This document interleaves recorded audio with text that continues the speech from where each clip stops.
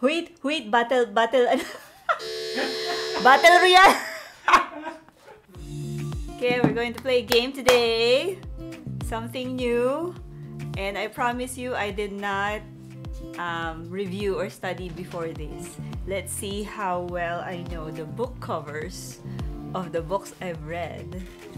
And Ray prepared this game, so medyo excited ako pero kinakabahan din ako baka hindi ko mahulaan. Try playing this with me, see if you could beat my score. Let's see what happens next. Let's do this! 3, 2, Let's see how well I know the books. Ready Player One! Ernest Cline, my favorite, all-time favorite sci-fi, one of my all-time favorite sci-fi books. All of you folks out there wondering what the metaverse would look like, read the book. I'm telling you, it's fiction. So but yes, thank you. Mahiya ako sa sarili ko kung hindi ko nahulaan yun. Okay, next one. Next one. 3, 2, 1, go. Oh, fuck! Peter Pan to eh, pero hindi Peter Pan ang title niya. No, I can't. I cannot. Child Thief. You know why I don't remember? This is an okay book. It started off good, but I had difficulty finishing it. And I read this book back in 2012 pa ata eh. 2013. Diba? Lafayette Days pa. So, but it's a very nice cover. Very good cover. It's a, Hitch 22. Tama ba? Game na ba tayo? Oo. Hitch 22? Hindi ko maalala yung author. Let's see the reveal. Yeah, Hitch 22. A memoir pala siya. Christopher Hitchens. Okay. Si Steve Jobs. What's the author's name? Walter Isaacson. Let's see. Yeah, Walter Isaacson. I always enjoy his books. I have one more lined up na sinulat din niya. Steve Jobs, tagal na nito. Sige. Okay. Okay, next. Ready ka? Okay, next. And go. Fucking who is that rock star? Wait, what's his name? Keith Richards. Keith Richards. Life. I know the cover. I don't know the name. I don't know the title. The book title tuloy. Memoir to, no? Sort of memoir. I swear to you, ang luluma na ng mga books na to. Grabe sambal. The Stranger. Camus? I forgot his first name, though. I forgot the first name of the author. Reveal? Yep, reveal. Albert. Albert or Albert?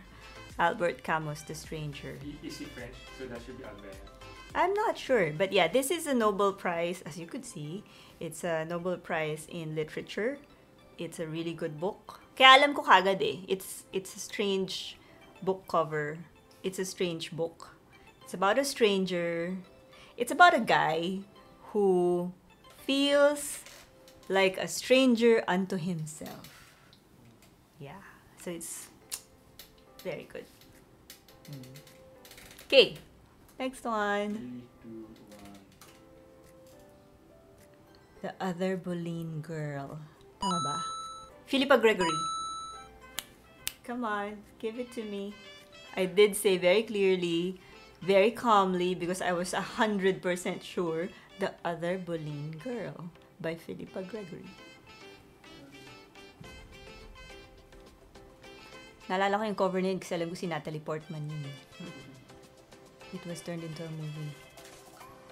The book is better. Ay, fuck, ano to? Japanese. Wait, battle, ano? Battle Royale! Almost. Battle. Oo nga, Battle Royale. So, I read this book because it was it was at a time when the Hunger Games book series kind of exploded, and a lot of people said that the Hunger Games is very much like like parang almost a copy of the Battle Royale. Kaya binasa ko yung Battle Royale na Japanese. This is so much gorier though. It's good. Yeah. Game. Ready? Game. Game. Catcher in the Rye? Tama ba? What's his name again? Do not crucify me for this because I know this is a classic literature. Classic is not my best, not my strongest suit, but it is Catcher in the Rye. I'm 100%. Review ka na. Yeah. Who's the author? Of course, Salinger. There's actually a book called My Salinger Years. I don't know what it's about, pero yeah. How come I forgot his name? Sorry. Wicked! Bakit nasama yan? I did not like this book. Sorry. I did not. Okay, I read this book. And of course, I won't remember who wrote it. I read this book because, again, the Broadway show exploded globally. I did not like the book. And then the Broadway show came here in Manila. And I thought, hey, maybe, maybe magustuhan ko siya. And then I watched it and I completely regretted it. So, yeah, I should not have watched it. Tama ba? Yeah. Gregory Maguire. I'm sure it's great. It's just not for me. Next one. 2, 1, go. Pero nakuha ko yung point nun, no? American Gods, Neil Gaiman. Of course. Of course. One of my favorites. Do not give me the buzz. Not specifically American Gods, but Neil Gaiman kind of like, holds a special place in my heart. Because he's the dude that introduced me to graphic novels in those dark fantasy genre. 3, Next one. 1. I know this one. Irvin Welsh, but I cannot remember the book title. Irvin Welsh, I'm sure. Yung author. Ecstasy. Okay. Irvin Welsh, I think, is the same guy who wrote Trainspotting. Yeah, the one with the movie with Ewan McGregor. So itong Ecstasy kind of like has the same tone as Trainspotting. Medyo trippy. Very trippy. Well, title pa lang, diba? Okay. Last two. Ay! Coco Chanel. Technically not by Megan Hess. Technically not a novel. Well, actually, it's not a novel. It's a fashion illustration type book. It is, tama no? Ayan, Megan Hess nga.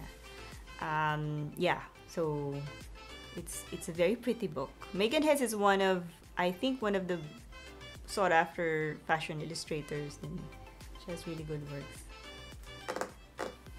Mata Hari. Uy! Ay, The Spy! The story is about Mata Hari, but the title of the book is The Spy, and then the author is Paulo Coelho. Oh, tama! Yeah, I got the title at least. The author is Paulo Coelho. That's a nice cover. Oh, okay. Yeah, it's about Mata Hari. And yun, I remember describing this book na parang it's a primer to her if you want to know more about her. So yeah, there you go. Okay, next one. I know this. This is a poetry book by...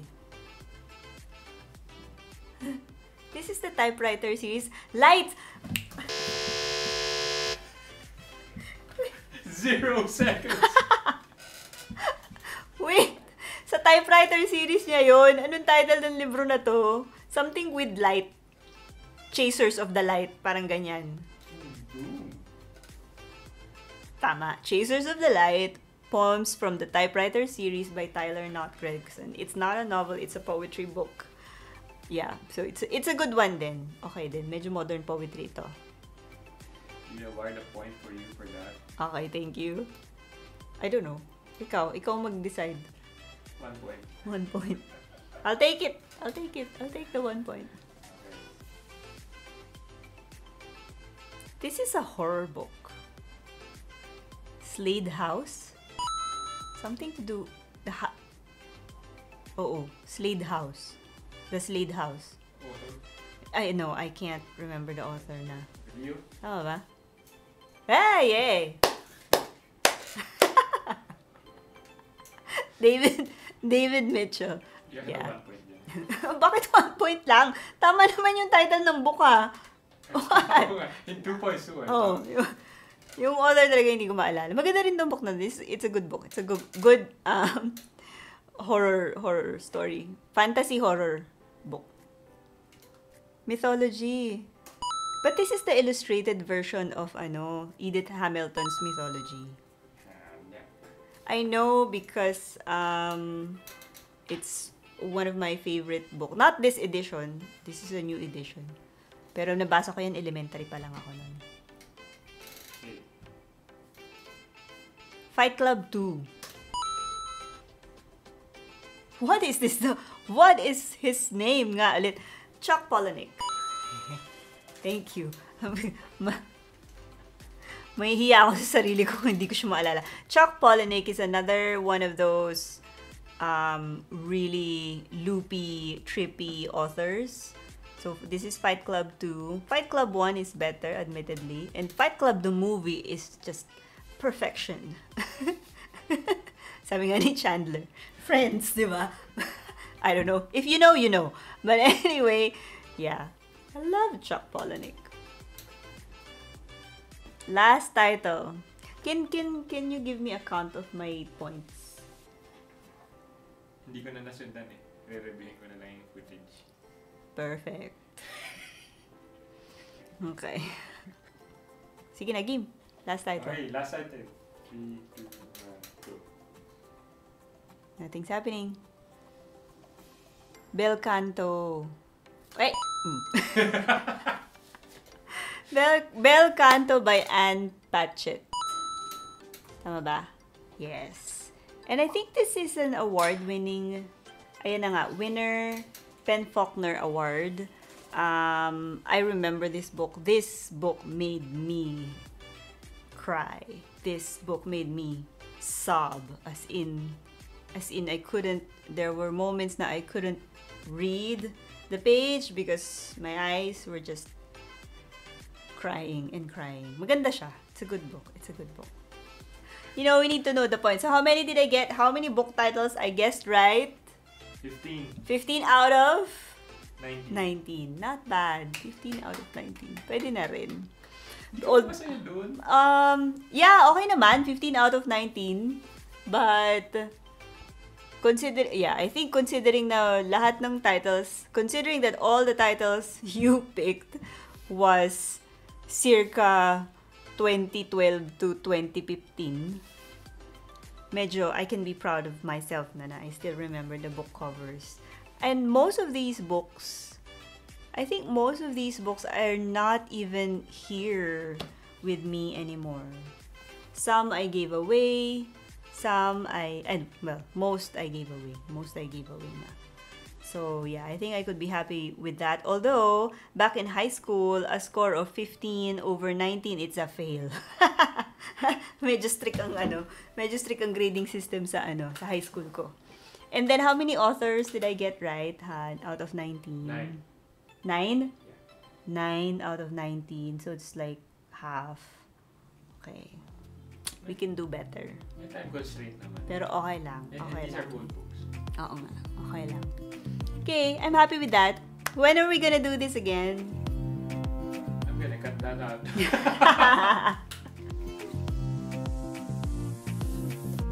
And that's a wrap. Talaga, sound effects. Yeah! Yay!